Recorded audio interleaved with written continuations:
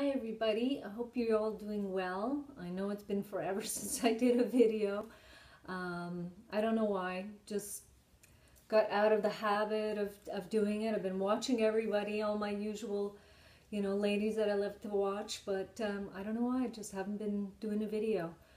Before I start, I just wanted to say thank you to all the people that have recently subscribed to my channel. Probably thinking, okay, this is nice. I subscribe to her channel and then she doesn't make any videos. So anyways, I'll definitely try and get back on track to making a little bit more regular videos. So anyways, the idea was just to do a chit chat and talk about a few little things that are new. Nothing, wild and crazy, but just a few little things that have been, that I purchased over the last little while. So I think I'll start with eyeshadows because it's probably one of my major makeup, I don't know, weaknesses, I would call it, out of everything. And I am a bit of a sucker for MAC shadows. I did purchase 4 new shadows in, let's say, the last, I don't know, maybe it's over 2 months now. So I'll just show them to you, and I know I'm so sorry, the camera, I'm filming this on an iPad, so it's not the best. This color is Arena, and it's a nice, I don't even know if I should bother trying to swatch it, but you can see there's quite a bit of a goldish tint to it. Here they say it's a softened medium beige brown. I don't know sometimes if I agree with all of their descriptions, but here's another one that I absolutely love, and probably on camera it's going to look quite the same as the previous one, and this is Era. And this one is a soft golden beige with shimmer, and I have that on today, and I love this color. I mean, I love them all. I just love it, and I feel like anybody who's putting together even the smallest of MAC palettes or just buying a few individual shadows, this should be one that you would pick up, because I think it would work on anybody. It's quite light, but still there's color there, and I love it. And it's a satin. Both Arena and Era are satin. Seems to be one of my favorite finishes. You can't really go wrong. There's a nice smoothness, you usually get a bit of a glow from the color without being, highly shimmery. There's really never any fallout from when you use those colors. They blend really well. Another one that I've been loving for a little while, this one shows up a bit better. This is Coquette, and I love this in the crease. I find it works really well for my brows. I feel like it matches well, and before I was using pencils, and now I'm just kind of gotten into using this. I think it was, I don't remember her name now. I feel kind of silly. It'll come to me. Anyways, she was using this for her brows, and I just, when I swatched it in the store, I thought, oh, that might work actually. So anyways, been loving that, and it also works great in the crease. I like that a lot. And that one is also a satin finish, and they say it's a muted grayish taupe, which is, I feel like that seems to be true to the description of the color, in my opinion. And the last one is one that I'd wanted for a while, but it seemed to always be out. Have this thing for brown colors. This one I picked up on a recent trip to Florida, and this is Corduroy, and this one's a matte, and the description of it is a muted reddish brown, which you can see. You do see the reddish brown, and I also have that on today in the crease. I only have 2 colors on, and it's Era and Corduroy. And of course, I can never say enough about MAC shadows. I could go on and on about them. And then I just use Teddy as one of my all-time favorite MAC brown, gorgeous brown eyeliners, and it's running down, so I will definitely repurchase that one. As long as they make it, I'll be buying it.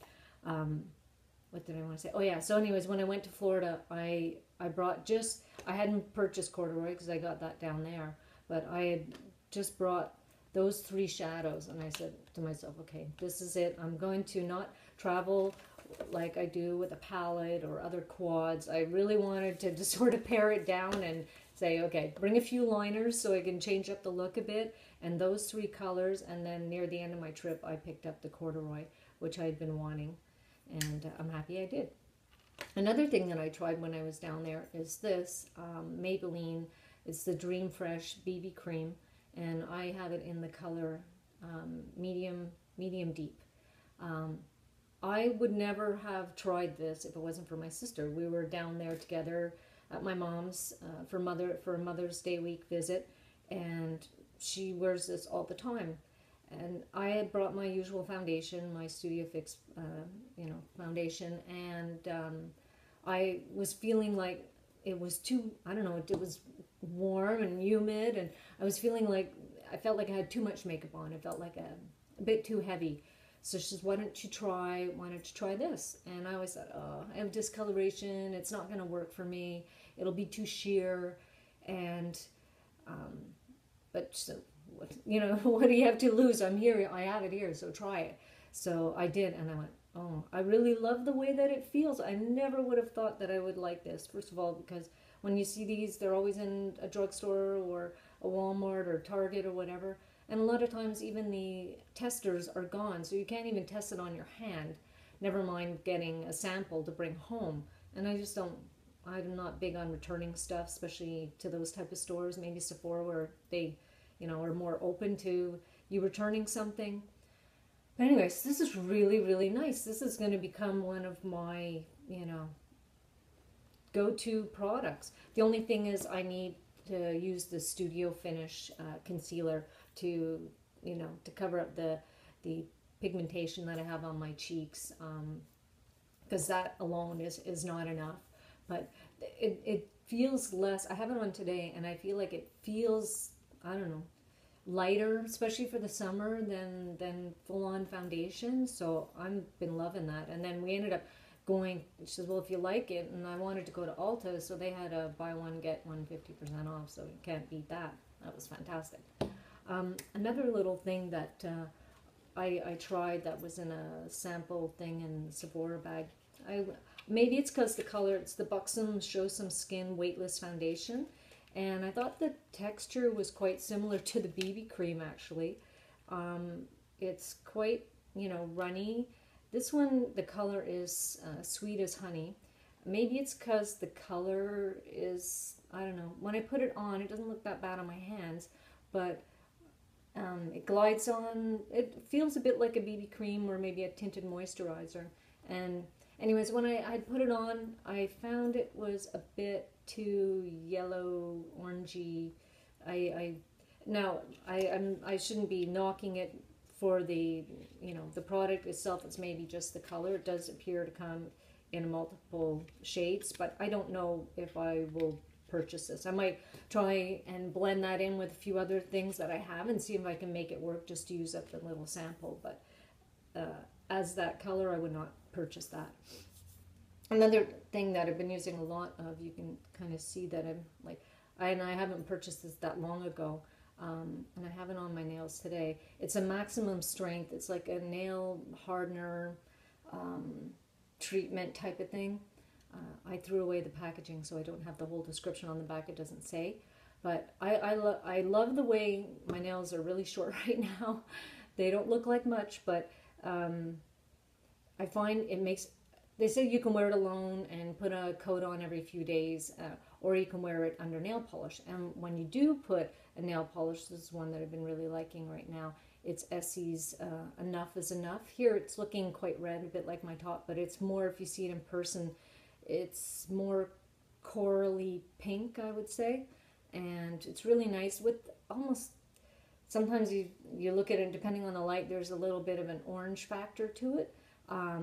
But usually colors like this, when you put them on, they'll stain your nails after. This, it's helping that when you do put on any darker colors, you're not left with stained nails when you take it off. And also you get really true color from the first coat. You put that on and it makes a great base coat because it's like a bit of a baby pinkish hue, and the color comes out really, really true, and you don't see, like the line in your nails. I like it. I find like if you're in a rush, you can just do one coat over the base, and the color will look true enough that you could go out the door like that if you didn't want to do the second coat, you know. Oh, another thing that I picked up when I was in Florida was I finally got the 217 brush. I had been wanting it for a long time, and here in Canada it's very expensive, and our tax is like insane. So um, I hadn't purchased it, and when I was at the MAC counter, I think it was in Macy's, where I bought the corduroy, I said, oh, I think I'm going to treat myself to the 217, and I'm so glad I did. It's clean now, but it's such a great brush. I love it. It blends out like a dream, and you always hear people say, oh, tools make such a difference and stuff, and you say, yes, I know that there is truth to that. Like, my brushes are kind of a random hodgepodge of brushes. I have 3 MAC brushes, the 219 and the 224 and now the 217. But the rest are Real Techniques or brush that I found at like a hair beauty place, the Trade Secrets and Target. And this, I really love this brush too. It's a Soho brush that I got at a Winners for $5. And then Real Techniques brushes, and this one I found also at Winners. It's Ion Beauty. It's really nice brush. Don't mind it's a little bit dirty. But so anyways, enough rambling on about my little collection of brushes. But to say that this is a purchase I don't regret making. I almost now want a second one for when this one's dirty, or if you're using different colors. But it just feels like it just blends things out so beautifully without removing too much color. Sometimes you're putting on and you're trying to, you know, darken the crease and fix the hooded eyes, and this really helps. I'm glad I bought that. Another thing that came in that Sephora, this mascara, don't mind, I can barely read without glasses on. It's a lash doubling mascara by Clinique, and it was at the VIB sale. Anyways, it was in my bag. It's a nice mascara. I really like the wand. It's very slim on the end, and it's more the natural hair bristles. But when they say lash doubling, I don't know if they're talking doubling in length, because it's more a lengthening mascara than a doubling as far as to give you like big thick looking lashes. I find for that it works well to make them look longer, but not necessarily thicker. I feel like it really individualizes them. So if that's the look that you like, this might be for you. I don't know if I have a second sample size too. I don't think I'll ever purchase the full size because I go through mascaras really quickly, and I don't love it enough to pay whatever it costs. I never even looked up how much the full size is. Another little thing that I got not that long ago was this stiletto, the line stiletto. Who makes this? That's also Maybelline. And, you know, you shake it up and it has like that felt tip, quite a fine felt tip. I'm not good at these type of liners. I don't know if my eyes, they're a little uneven, or because my skin is a bit wrinkly around my eyes. I'm not sure, but so I wasn't really using it. And I watched one of Wayne Goss videos, and I've been using this for one of his tricks was to use it to coat your bottom lash line, and which I really like because I don't normally wear mascara on my bottom lash line. I always feel like it's touching down, and even if I set my concealer and everything, I always find that it breaks down and I end up with some mascara there, and I don't like it. But then if there's nothing on it, your eyelashes almost look invisible. So this, you just shake it up and then you kind of hold it like this and you paint it. You know, it's a little hard to do like that, but you kind of paint it on like that, and it's not giving you big volume like thick lashes, but it's making them black and show that you do have them there, like they're just a little bit defined. So it's a great trick if you know, even if you just want to try it, even if you wear mascara on the bottom line, if you have one of these type of things, you know, it works. And I thought it was another one of great tips from him. So anyways, I think that's about it. So I just wanted to get back into making videos and to talk about a few other things. And anyways, I hope you all are doing well and have a great day. Take care. Bye.